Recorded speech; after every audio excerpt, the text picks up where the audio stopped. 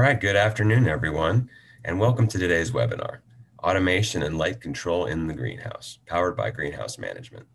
I'm Matt McClellan, the managing editor of Nursery Management Magazine, and I'm glad you could join us today. Automation for lighting control in greenhouses is key to regulating the photo period to control flowering or to increase growth to increase crop quality and yield. Light is an essential element, and it's not always available in its natural form to address our needs.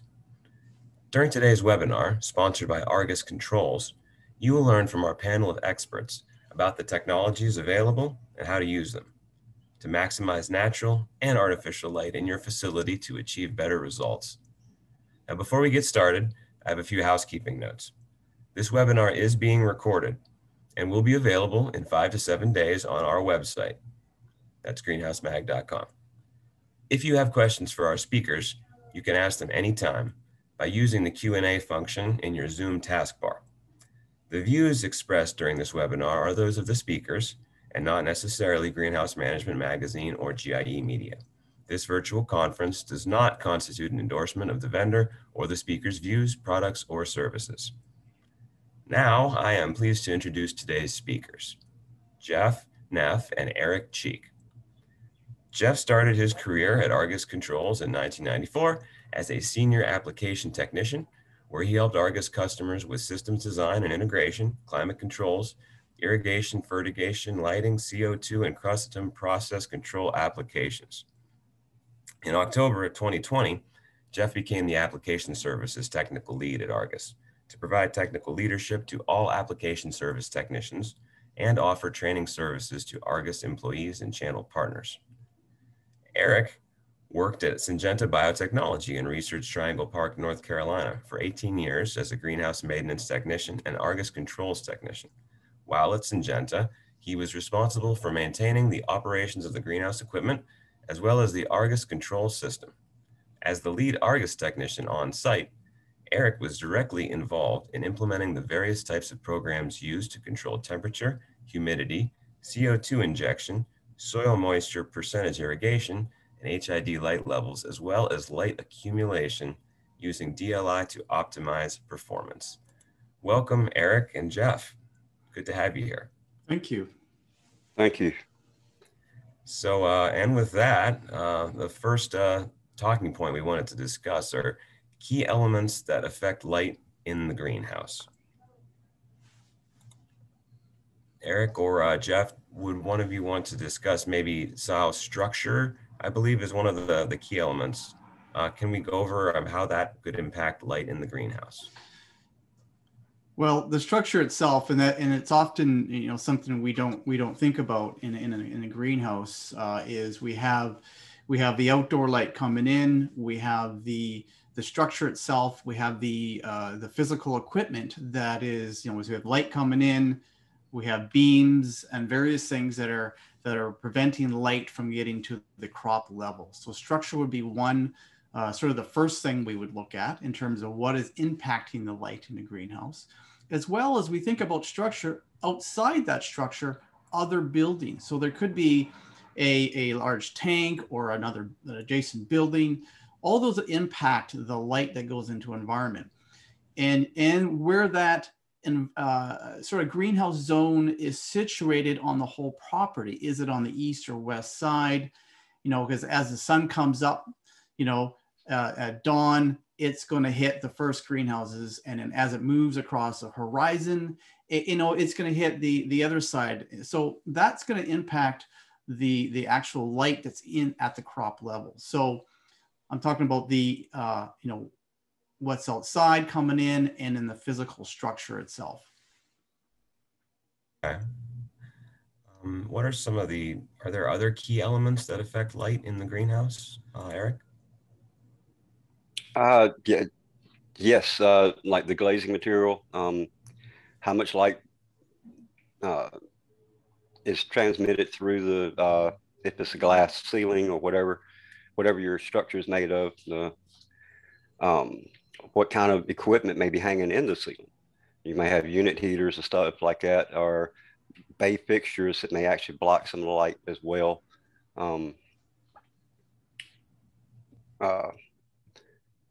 But I think that one of the big things is just the glazing material. What is the light passing through, and how much is actually getting through to the plant level? There are different types of glazing material that can be used. There's some polycarbonate type material, glass. Depending on what kind of greenhouse you have, I was at a research facility, so ours was glass. Um, but you could have, polycarbonate, like I said, other, there's several other kinds of uh, material. I'm not sure of all of them though, but it, I think the most common one is going to be glass, I would think. One of the things that comes up with the glazing material is how well it even diffuses that light as it comes in, Yeah. because the biggest thing like a glass that is completely clear, it comes in and you're going to get shadows from equipment. Whereas there's other glazing materials that actually have been treated. Maybe Eric, you can comment in terms of that type of glazing material. But the idea is it refracts all the light and eliminates the shadows. Okay. What are some of the equipment that can be used to impact light in the greenhouse? We talked a little bit about the structure and the glazing, but what are some other things that might need to be considered?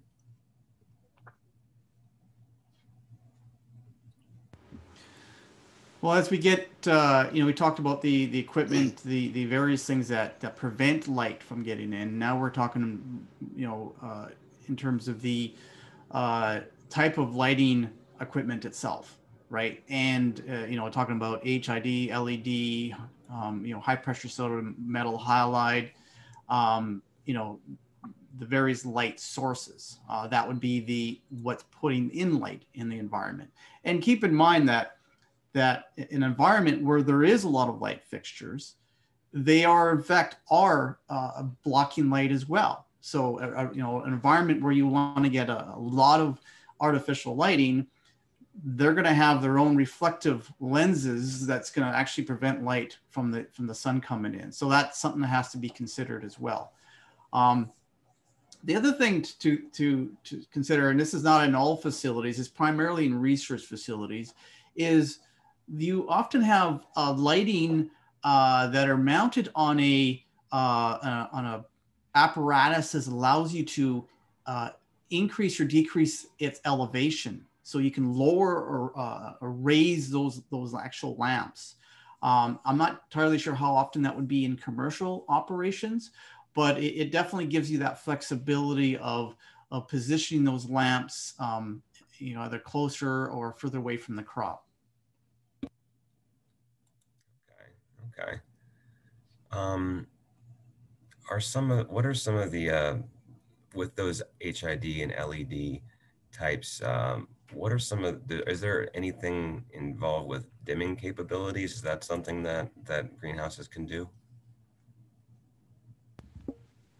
It's dimming's becoming more and more of with LED lights, some HID lights are becoming dimmable. It's definitely gives you that flexibility of dialing back the light, say in the summertime, or the opposite. Obviously, in the wintertime, you want to make up on those darker parts of the year.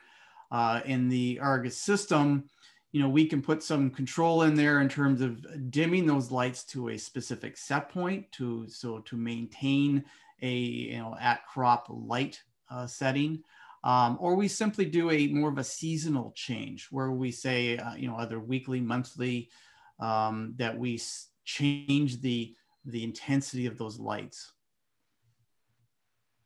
Okay, and so that's something that the grower can adjust using automation, set it so that it will happen either through seasonality or maybe even on a crop by crop basis, depending on how the system's set up.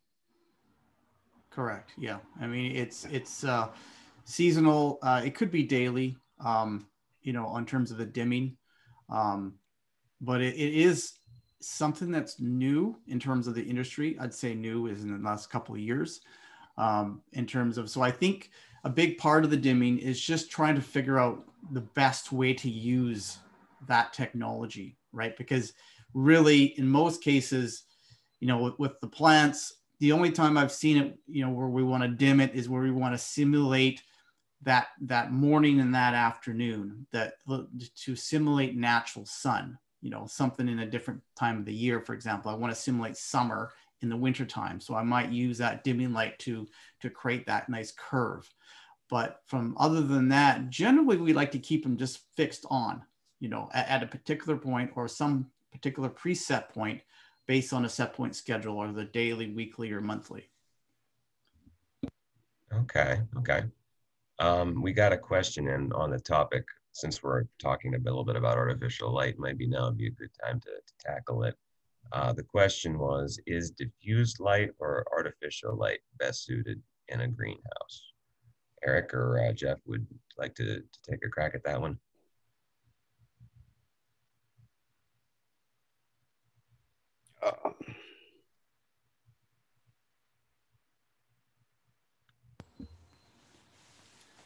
Diffused light or artificial light. I mean, in a greenhouse, you want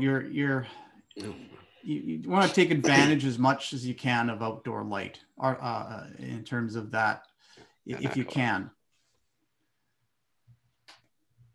Okay, so it's sort of that in the situation where the artificial light can help with when you don't quite have the amount of natural light you might want, or the type of light that you need for a particular crop. Then. Yeah, it's other, you're other trying to apply like a photo period sort of treatment, so to speak. So you want to maintain a photo period. That's what that's what the lights are bringing to you. So you could provide a X many hours a days, where that time of year you may not be able to get that from the natural light source, or just simply supplementing to bring up that minimum light level that's in your environment. Okay. All right. How about types of shade equipment? What are some of the ways that you can, provide shade when you need it in a greenhouse? What are some of the options available for greenhouses?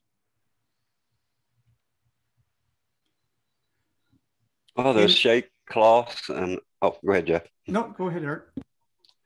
I was just going to say that you can install shade cloths or shade curtains to where if you want to reduce the outdoor the natural sunlight coming in, you can actually extend a shade cloth to block that light. I think there are some other options with treatments to the glass or whatever. I can't really remember right offhand. To actually reduce the amount of light coming through, light transmission. The best way, I think, is just to install a shade curtain. Okay, and is that something that can be automated as well? If you want to have the shade at certain parts of the day, and maybe in some parts of the greenhouse, but not others. Yes, sure. Yes, that can be automated through the software. Yes. Okay. So yeah, I think that material, and it's a very low tech type of ability to shade in a greenhouse. It's a good point, Eric. Is whitewash, or the wash that yeah, that happens often. Yeah. So for those who don't say I don't want to spend the money on a whole shade system, I'll just in the summertime I'll put a coating on my glazing material. That takes care of my season for the high light levels, and then you have the shade itself that blocks a bit of the light.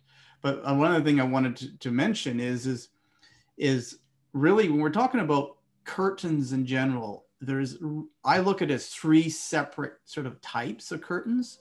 I look at shade curtain, that is the way Eric described, is sort of, it is reducing the light load in the greenhouse. And then we get into a thermal curtain, when oftentimes shade and thermal are used in the same way, but a thermal curtain is intended to keep the heat in at night. It's really, but a lot of times these shade and thermal curtains are used in the same way. It's during the day, it's a shade. At night, it's a thermal curtain.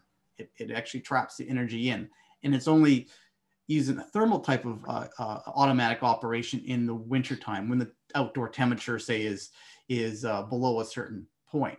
Then the third type of curtain is light deprivation is one term I always refer to as blackout, but really this curtain blocks light. It's really more for photoperiod control. So you're going to have it, open up in the morning, you get your X many hours you want for your full day, and then it closes at night. So for certain crops that require a fixed light, a photoperiod, you would use blackout. And I've seen facilities where you literally have 2, possibly 3 separate of these curtains installed in the same compartment. So you can imagine that it gets rather busy up there in terms of equipment. Okay. So there was a question that came in regarding DLI, and this might be something we want to cover later in the webinar. Something we could do it now, or we could do it later. Just should we focus on that now or move on? Well, we can tackle it now. It's definitely a big topic, but is there a specific part of that question, or? Yeah, the question was, is it common for greenhouses to have, and this is in quotes, roof washers to ensure accurate readings for DLI? Is this something that is common that you guys are aware of in the greenhouse industry? So roof washers would be keeping the glazing material clean to get maximum light transmission. That's, I think, if I'm understanding that question right, because there is automated roof washers. I'd say automated, meaning I think they're manually initiated to clean the roof. I think, and they could, there's a follow-up question you can come up. I think their question is should they ensure that they have a clean roof as they do in the DLI? I would say yes, definitely, but I may have misunderstood the question. Okay, so having a clean roof then can make a difference then, and it will improve the way that glazing performs then. Okay. Yes. Okay. Let's talk a little bit about sensors. So what are some of the different types involved there, and how are they used, and which way, how can they improve the measurements that you can receive? So there's a few different types. In the Argus system, you have what we call a pyranometer. That is the global light energy. Its measurement of units is watts per meter squared. So we use that weather station light sensor for all climate control. We do use it for shade, for controlling the shade system. And traditionally, we've used it quite a bit for our lighting as well. So that is a sort of a global light energy coming in. Now, more often we're using outdoor PAR sensors. So that's more the PAR range between 400 to 700 nanometers. So that is used for the same purpose for lights. We don't often use it for shades, but we primarily as well use it for controlling lights for DLI control. So we have your pyranometer, that's your outdoor light energy, watts per meter squared. We have our PAR, which is your micromole reading that we use to accumulate for your moles. But we have to talk about the type of PAR sensors as well, because there's a few types that they provide. One important one is if you have a PAR sensor, make sure you understand what it's rated for in terms of a light source, because they do have different models for different light sources. So the basic one is calibrated for outdoor light. It's calibrated for sun. So that's intended to be outside. It can be in the greenhouse environment, but if it is, you have to know what type of artificial light source that you have. So if you have one we have to go and check the manufacturer and find out what is the accuracy for that type of light source. So you have your HID or your LED, the various type of light sources that will impact accuracy. Or you can purchase a power light sensor that's calibrated for those electronic sources. So that's going to be the best bet is make sure that we get your light sensor in the compartment basically selected for that artificial light source. And it will also be accurate for the outdoor light, the light from the sun. The other big consideration in the indoor environment is typically your light sensors are a single cell. And a lot of times you're outdoor at a single light sensor. But all the light manufacturers have multi-cell, they call it like a bar. So they'll have a bar that's like, a few feet long, and they'll have 3 light sensors on that light sensor. So the idea with that is you put it in your compartment. If you have any shadowing that's going to go on in your from a beam or other parts of your structure, the 3 sensors will be able to average that out. So we'll be able to, if one light sensor is shadowed, then the other 2 will pick it up. So important bits here. One, make sure that sensor is both, if it's for power use, as well as the type of source, and decide if you want to go with a bar type sensors as multiple sensors. Typically it's 3. I think I've seen them 5 and 7 in terms of the type number of sensors. I know Lycor and both Apogee and Lycor have both of those types of sensors. Right. Eric, do you have anything to add on the types of sensors that might be best used for different applications in indoor greenhouses? I think Jeff covered it very well. Okay. That's pretty much it. Excellent. Okay. Are there other types of equipment that maybe you wouldn't think of as so frequently when you're thinking about things that might affect lighting in your greenhouse, that can affect lighting in the greenhouse? Yeah, well, any overhead equipment, of course, can block the light, the natural sunlight coming in. As examples would be like unit heaters. There are greenhouses that have unit heaters that hang in the ceiling. They can block light from coming in. Any overhead equipment will have an effect on the light coming in.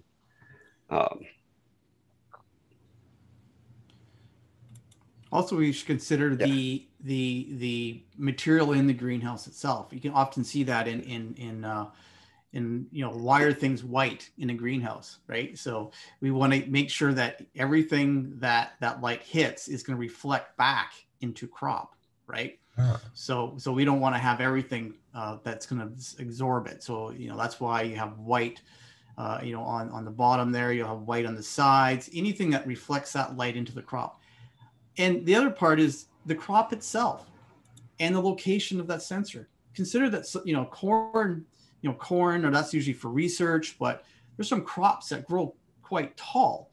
So if you have your sensor buried in that crop and it's controlling lights above it, then it may be turning on a lot of that light above it, but not really seeing it down below. So we have to make sure the location of our sensors is that's not shadowed by the crops themselves.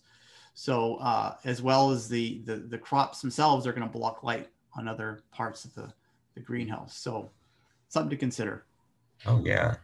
I never would have considered plant material as being something that could affect lighting. That's very interesting. Okay, that one let's see here, question that came in was also mentioning about how light fixtures could be cleaned periodically to maintain their efficacy. And some lights may not be created to be cleaned that well. So that's an interesting point as well. Okay. That would be probably more of an Eric. What sort of maintenance have you done on lights? Typically it would be like quarterly. We would pull the light lenses out, just clean them off, or maybe semi-annually. Um, just keep them clean. Replacing fixtures as they, if the glass become too dirty, we would just replace it. We kept replacement lenses around for that purpose. But it was literally just taking them down and cleaning them with some window cleaner and paper towels. And we just try to keep everything as clean as we could to ensure we were getting the maximum amount of light from our lights that we could. We also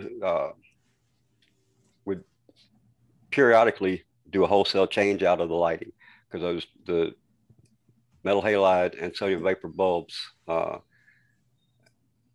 after a certain amount of time, they started losing their intensity. And we would try to maintain the same intensity throughout the year. So we would develop just a regular change out schedule where we just change out all the bulbs at one time, whether they were working or not. Even if they were still working, we just replace them to keep that light intensity level up.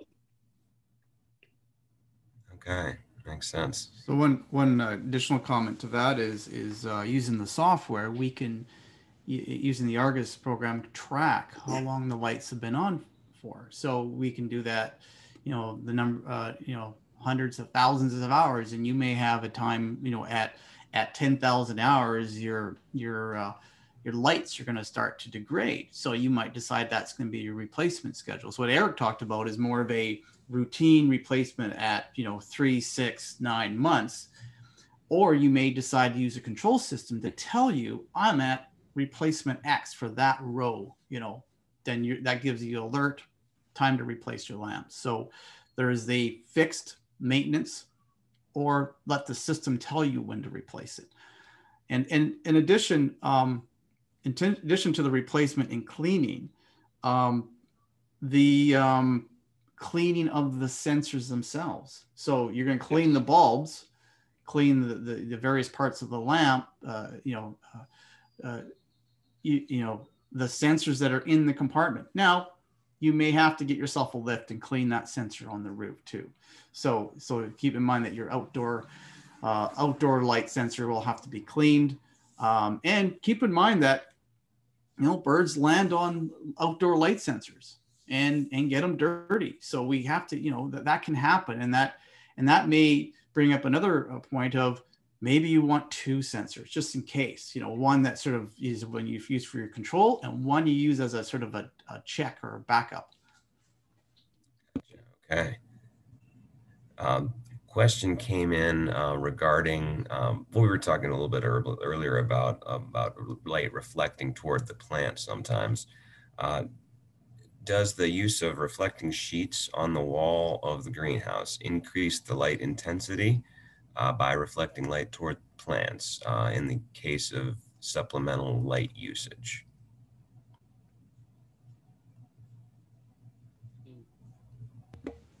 I would say yes. I'd say if you walk into an environment that has a lot of reflective material, you're going to want your glasses on for sure, your sunglasses on. So but Eric, from your background, what would you say on reflective?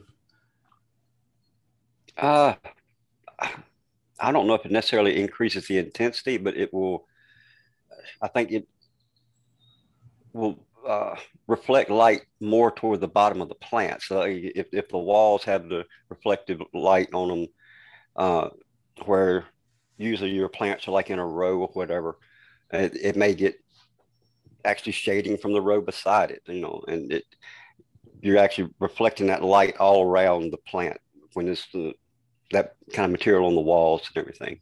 Or that's what I would think. Okay. There was another question here that came in before we get into the next section of the webinar that I think might fit here. Talking about the PAR lights. This was something that was you mentioned a little bit earlier. There were 2 questions regarding PAR lights. One was, could you please give some examples of PAR lights and what colors they produce? Maybe let's hit that one first, if you guys could. in terms of you're talking about a light source, from what I can Oh, understand. okay. Mm-hmm. I believe so. The other question was asking about if Argus Omni sensors are capable of reading LED par. The Argus Omni light sensors are really intended for a light detection. They do display a par reading, but they are calibratable to par, but they're not calibrated to an LED light source. So anytime you get into wanting to know the correct accurate par readings for any artificial source, I recommend anything like an apogee or a Lycor that is intended for that purpose. Okay. Okay. And that question about the par lights was regarding light sources, it looked like. So you're going to have the combination of red, blue, the various light sources. That is probably a question that's outside of my sort of knowledge base in terms of the type of lamps. And that's usually around the LED sort of light sources as opposed to the high pressure sodium or the metal halide. Okay. All right. Okay. So let's continue then with the next topic we had planned to discuss, which I believe is the role and the importance of automation in controlling light in the greenhouse. So Eric, did you want to get us started with some of the ways that automation can control light in the greenhouse? Sure. We through the Argus system, you can control the photo period. You can have a set photo period of X number of hours, and you bring the lights on at a certain time, cut them off at a certain time. And I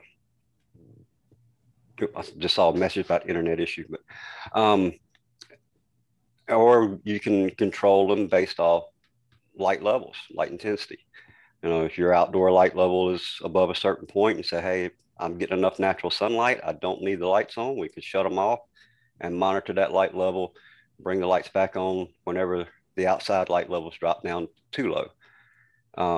But we can control by photo period, light intensity, other conditions. You can have conditions for temperature is too high and in the compartment, and you want to kill the lights to reduce threat to the crop. We can control a bunch of different things like that. Sorry. Okay.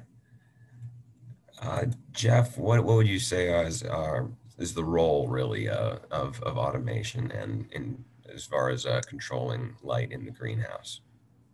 Really, it's to provide consistency, with your crop. There's consistency. There is, required photo periods for crops. So it enables a grower to grow outside their regular season. Um, uh, there, in terms of automating, as Eric brought up, you could do some emergency type of control, like it's too hot in the environment, I can't bring my lights on, let's turn them off. In certain cases with shades, I might say, okay, if I have a failure of my cooling system, either being a pad or some other fad and pan system, I'm going to pull my shade over. Even though I need that light, I need to have the shade covered to protect my crop and lower that temperature, that solar load in that environment. So it's one, we're providing treatment. We need to provide our crop the right amount of light at the right time throughout the day, and we can automate that by feedback off that sensor, as well as that time of day. Or we talk about DLI, then it's more of a an algorithm for predictability of your day. But when we talk about your standard shade, your blackout, your lights, it's generally a feedback, and as well as time of day. as well as all those overrides we talked about, high temperature, equipment failure. This is a backup cooling sort of strategy. So the whole idea with all this automating the system is, one, light treatment as well as protecting the crops. And then another part that we haven't even touched in is alarms. You know, what happens when things go wrong? And that's critical. So something that a system without control doesn't provide you is the ability to tell you, one, you know, what if my lights got accidentally turned on in the middle of the night and or outside your photo period? You know, what do we do? Okay, now I've been alerted. Now I can go and correct it. So, and because, you know, light being applied to a crop outside of its photo period can have disastrous results, especially if you don't see it, if it goes on for days. So it could be thousands, if not hundreds of thousands of dollars in damage to a crop that just because of a light turned on. So in those instances, when an alarm might have changed that situation with your lighting, what can you walk me through what it might look like for a grower or someone who's this technician who is in charge of that system at a greenhouse? Yeah, so we would set up an alarm, a couple different types. One would be alarm that is off your light sensor. So we're detecting, let's talk about at night. So light turns on for whatever reason, contactor stuck on, lights are on. So we're detecting light and we know we turned off your lights. So our program says, okay, we've turned off your lights, but we're seeing light. We're seeing light above a certain point that's dangerous to the crop. So then the system will then call out or email out. The technician would receive that alert. They would connect into the system. They would see that, oh, is it just simply manually turned on? Or is the program calling for, well, we have to take a look at the logic, or do we have to hop on a truck and go to the site and see, okay, is there something else that's been on, either in the panel or a breaker or contactor stuck on?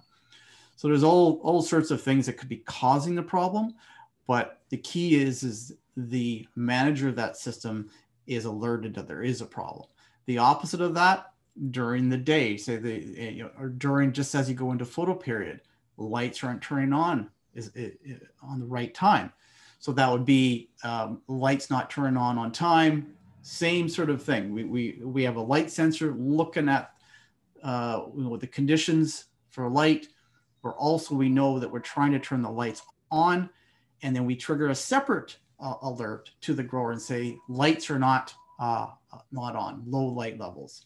So then again, the user would then connect into the system remotely and determine what is the case. Is it we've actually turned the lights on, but we're not seeing the right reading?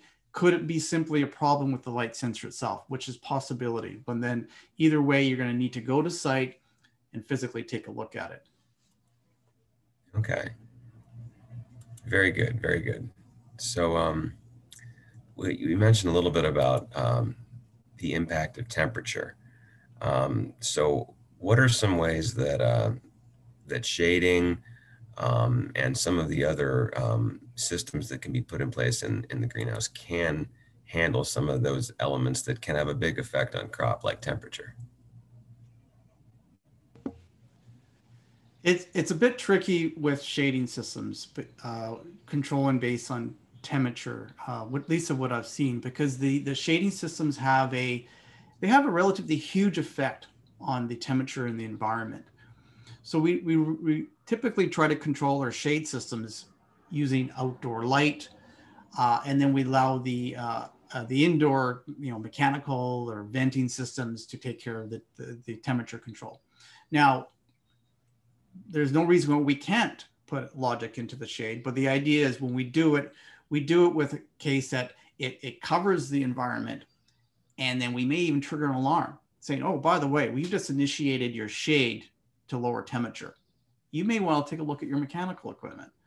So that's why it's always good as a sort of a safety backup, and as well as an alert to tell you that they've done it. Because you might say, well, why is my shade covering? I want maximum light on my crop. So I know I've seen shade systems. I've seen ones that are coming out of Europe. They're a little bit more the way they're designed. So there is some new ones coming out in the market where we can do more of a proportional type control, because most cases with shades, you're deploying them usually in increments of, 10, 20, 30% over, right? Never a few percentage point open at a time. For the main reason is we don't want, one, it doesn't impact the light as much in the environment, but two, we don't want to overuse this equipment. We want to be conscientious that we don't want to open and close this equipment frequently throughout the day and, creating a maintenance problem with the equipment.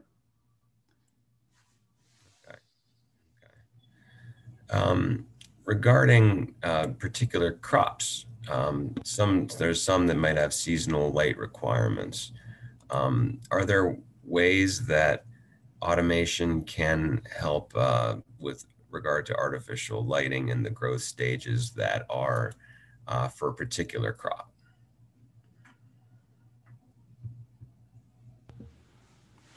I think that's primarily around, the photo period we talked about for a particular crop. There's another strategy that's used in our program. We call it cyclical lighting. What it means is essentially we're turning the lights on and off frequently. So, and for certain plants, they do not know when the light's been turned off. So you turn them on infrequently, like say every 10 minutes on and off, or every half an hour, or whatever that time period is for that crop. And the plants don't know the light's been turned off. So it's a way of saving energy. So that traditionally has been done with incandescent lights, just enough to give plants know there's light there, because we can turn those lights on and off frequently without damaging them. But we can't do that with HID. They need to cool down before we turn them back on. So we can't be doing that all day. But LEDs, we can. They're a little bit more, they can be turned on frequently. So it is an opportunity for saving energy, is simply turning the lights on and off when we want them on, and in an interval. And then, but again, it depends on, that's very crop specific. I don't know the specific crops. I know I've talked to clients about using a cyclical light approach for the idea of saving energy. Okay. Here's a question that came in regarding some of the stuff that we talked about a little earlier as well. Can values or parameters be changed on your controller from offsite, or are they only able to be monitored from offsite? Yeah, we have full control offsite. So if you have a connection to your facility through our client connection or some sort of remote intersystem, yes, you can make changes. Okay. There was another question from regarding sensors. So we have to go back a little ways there. Regarding how does Argus integrate BACnet or Modbus protocol for use of sensors such as Apogee or other, I guess, third-party sensors? Yeah, Argus has a Modbus capability as well as BACnet. So yes, if the sensor has that capability of communication, Modbus, BACnet, Argus can communicate with it. So if it's something that they're looking for, and if there's any doubt, we can get a sensor into our facility. We can test it, verify everything for them if they're looking for a specific type of sensor. But Argus is capable of communicating through those protocols. Okay. Very good. Can we go over some of the lighting specific programs? I know that DLI is one that's been mentioned in a few of the questions that we've got here as well. So can we go over a little bit about how that particular DLI equation is dialed in for optimal performance of lighting?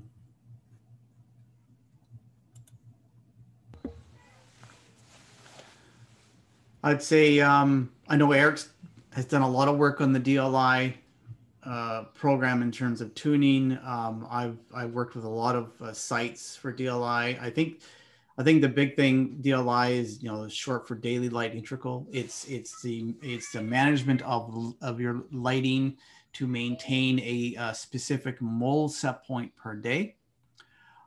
So we are using a program that when we enter your location in, we know based on a table that's sort of embedded into our software, what is the maximum amount of moles we can get from your environment each day or that particular time of the year. So, and then we use this information almost like a prediction. This is what we can do today in terms of our achievable moles. And then we know we enter in the light source in terms of the intensity, and we know how much light comes into your environment in terms of what's being blocked by the glazing material, by the structure. And so we bring all this information in and we start to predict. We say, okay, what type of day do we have today? Is it sunny or cloudy? We go through our day making these sort of decisions on turning on the lights. So the idea here is we're trying to achieve a mole. We have a program that predicts your amount of moles you're going to get from other sources, being outdoor, artificial. And from that, we are turning your equipment, your lighting, on and off throughout the day to maintain that. Okay. Eric, did you want to add some thoughts on the DLI programming and how that particular type of program can impact a greenhouse? Well, when that program's really dialed in, one of the things that I've seen is that you actually reduce the on time for your lamps. So you can actually have energy savings by reducing the time that the lights are on. That also reduces some of the heat load on your cooling equipment. So you can actually see a decrease in decrease in energy costs because you've reduced the heat load in that space, and your cooling system doesn't have to work as hard to keep the temperature maintained. A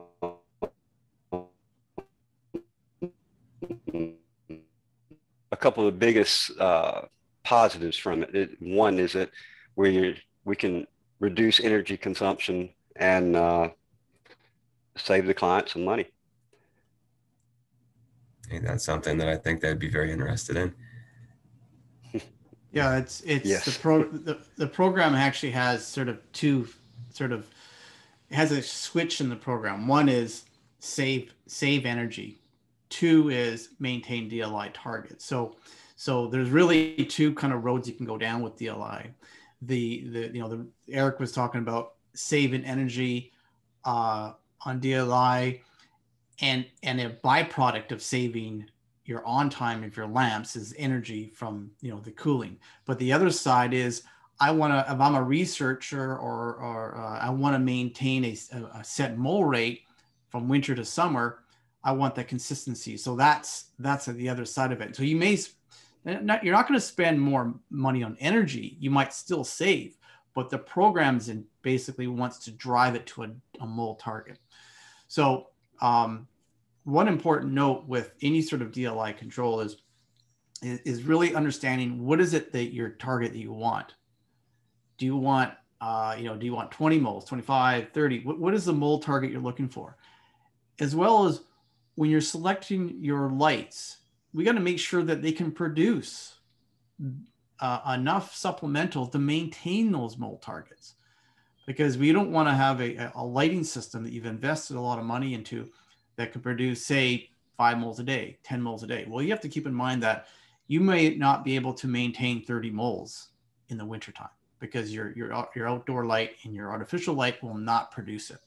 So it's whenever you're starting to think about DLI, you got to think about, what is it I'm trying to achieve? Am I trying to just achieve that in a time of the year, or if it's 12 months a year, and what are my light sources giving me?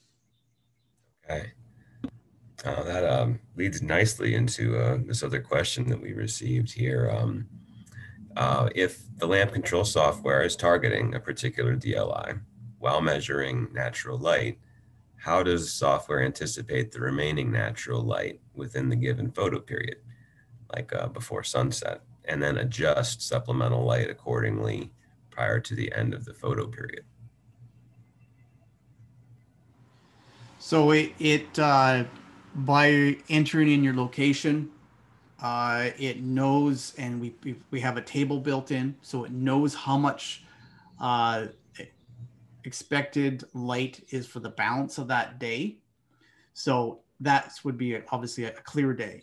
So the program will be looking at your current light levels to see if it's going below what is being expected, and it'll make some decisions on turning your artificial light source on to hit that mole target towards the end of the day. Okay, very good. There's another question, a DLI question regarding this as well. So does the DLI program read and take into account light readings from the sensors? And if so, how often are those readings being utilized by the algorithm? On a continuous basis. The primary would be the outdoor PAR sensor. We can use the indoor PAR, but really in terms of how often the Argus system is reading those every second and accumulating those moles.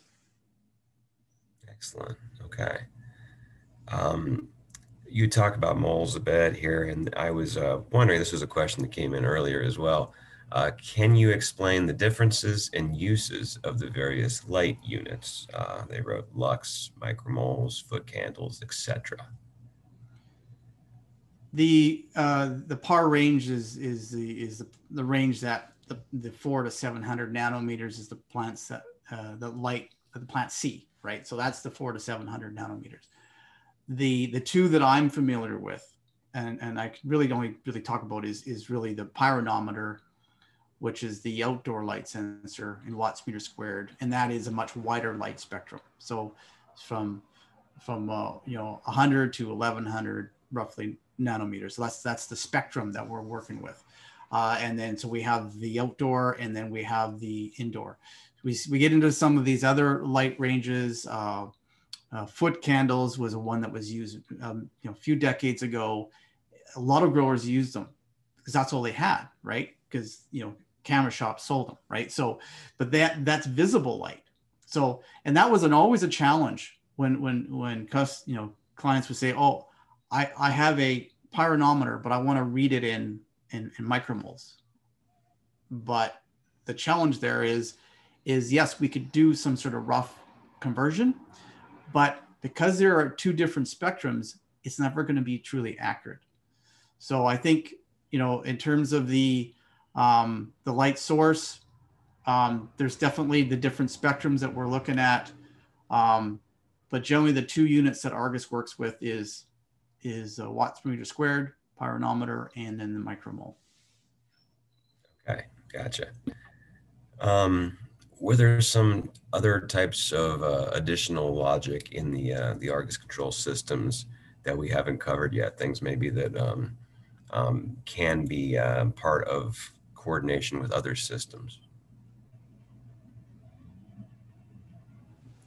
I think one that we haven't touched on yet is we call it a spray program. So that is a program that's really intended for human safety. So whenever you're applying a chemical application in your environment, we want to, and you have various phases of that spraying. So you're gonna say, I'm gonna go into an environment and I'm gonna spray whatever chemical I have in that environment, but I need equipment turned off or closed or whatever we need to do at that particular phase. So we have before we go in that environment, as we're spraying, after we spray, and then at some point we want to purge that compartment so people can go into the compartment safely. So part of the spray program is going to connect into your ventilation equipment, your heating equipment, your lighting as well. So because we may not want your lights to be on when you're spraying, and we may want to keep them off until the whole process is completed, or we may decide to turn them on after the spraying is completed. And then, so that would be one example where we're going to turn off lights and possibly deploy shades during a spray cycle. Okay, excellent, very good. There was another question that came in here. If anyone has any more questions, feel free to get them in. We are running close to our hour of allotted time here. So here was the question: does Argus have any automation in retractable roof greenhouse types? Yes, we've controlled the various manufacturers. Um, open roof greenhouses.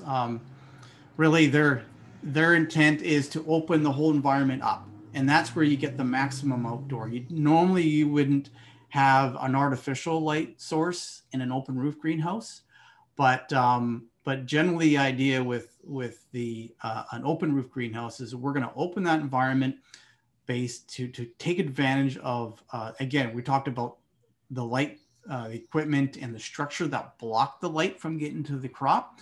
Well, when we open up the whole open roof greenhouse, then there's nothing blocking it. So when we talk about control of an open roof, we're looking at outdoor conditions. Is the outdoor temperature greater than a certain amount? Is the outdoor light greater than a certain amount? And then we open up that environment. So really, I look at an open roof greenhouse as being sort of two sort of modes. One, it's a roof vent, so we may open it just small amount for cooling, and there might be other equipment like exhaust fans and that sort for keeping that environment cool. And then we get into a open roof. Now that may be early in the season, for hardening off the crop. You want to harden off in the spring. And so we're going to be using outdoor conditions to control that environment. Outdoor light is going to be a big component.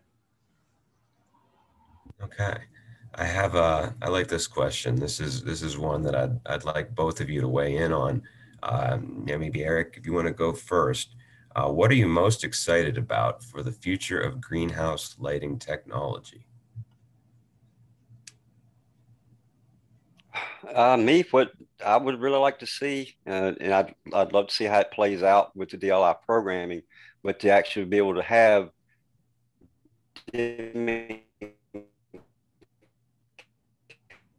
capability for your greenhouse, to be able to mimic sunrise, sunset, and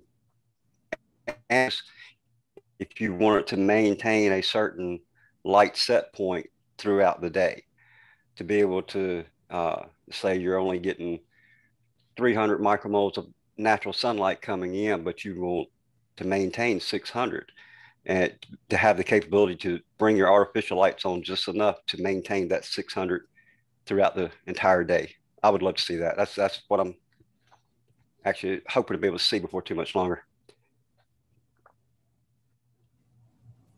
Great. Okay. And how about your thoughts on that then, Jeff? I think that I would say that the holy grail would be the ability to dial in a light spectrum for the crop for its particular phase of its cycle. So I know there's manufacturers that already have that, and they're deployed typically in chamber environments. But if we want to simulate, what if we could try to simulate fall? But it would be difficult in a greenhouse because you do have the sun giving you a different light in the spring than it does in the fall. But maybe our light source can help us with that, right? So the ability to dial in various light spectrums that you would not get in one time of the year or another. And back to what Eric's saying is just really trying to simulate that sun, trying to simulate that natural light source, and being able to do it on a rather than a on off or dimming, but do it on more. Now I can look at my various, break down my PAR to actually get various bands of that PAR between 400 to 700 nanometers to actually give them treatments at particular times. Excellent. All right. Well, we've managed to fill up our hour. I wanted to make sure that we thank all of our attendees for taking the time to join today.